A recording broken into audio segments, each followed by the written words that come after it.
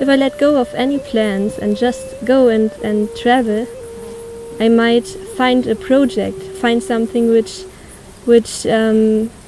really inspires me, and something which fascinates me, because I haven't come across that something before. I came to this place here. I ended up in the sanctuary.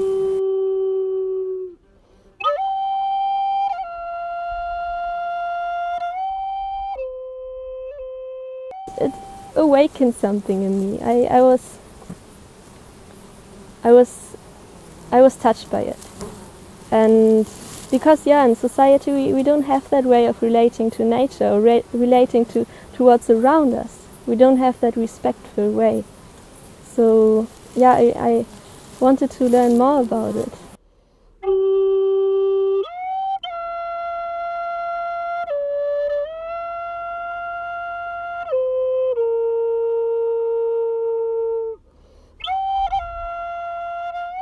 So what I observed with people coming here, especially people living in the city, they start calming down.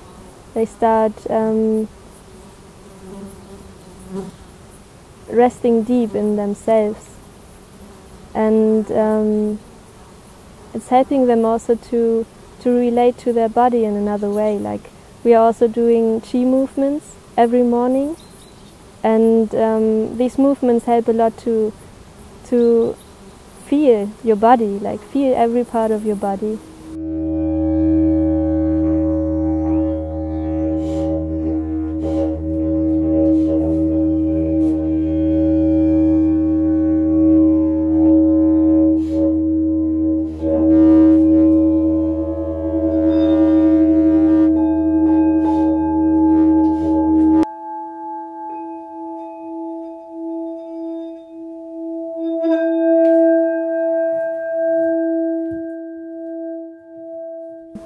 So what I experienced is, in these sound healings, that people start moving, they start shaking. It's a kind of trauma release.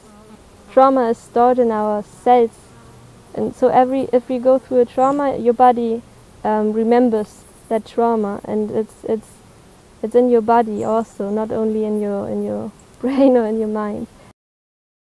We need some support. We need resources to buy this place out of personal ownership, because it will be put on the market in 2 weeks.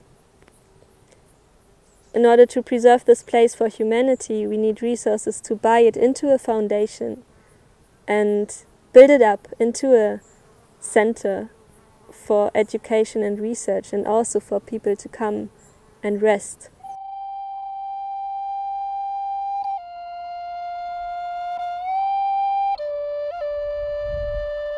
We're planting seeds in the people, which then sprout if they go their path and they let it work in them, let it open.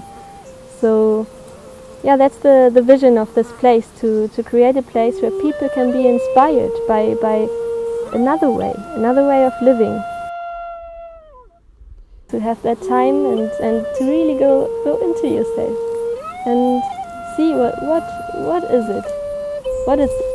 What is it all about?